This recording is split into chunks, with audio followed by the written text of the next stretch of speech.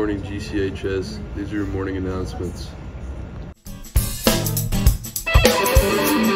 Today's going to be sunny with a low of 63.5 APA. Today's lunch is chicken strips or salad bar, and tomorrow's breakfast is French toast sticks. Today for sports we have 5:30 volleyball at Ohio County, 5:30 boys soccer versus Warren East, 5:30 girls soccer at Edmonson County, Jefferson Co-Cup golf at Seneca. How do you predict the golf season's going to go? We are, like I said, we're basically right. We're kind of winding it down. We have about 3 weeks left in the season. And so far, like I said, we have some very good young players that have come along and played well this year. And then also a couple of new players. Landon Haycraft, a senior, has done very well this year for us for a first-year player. And Jackson Mays is having a good year. He is right now one of the top players in the state as far as all state points. He's actually in, I think, the top 20. So he's also having a very good senior year as well. And our girls team is doing good. We only have 3 girls. We need more, but we have some very good players. Alyssa Merrifield, Amelia Newton, and Ellie Cox are all doing very good. And I'm looking forward to the region to see how well they do in the region. Who am I here with? Gracie. And what is your biggest ick? Probably when people blare their phone really loud.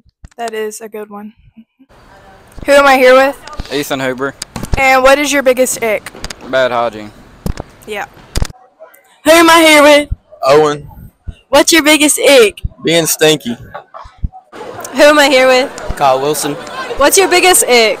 Them not being over their ex.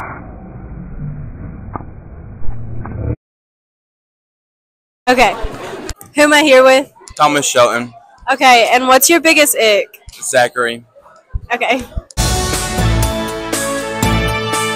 Today we're here with Miss Harnan and Presley, and they're going to talk about the senior officers.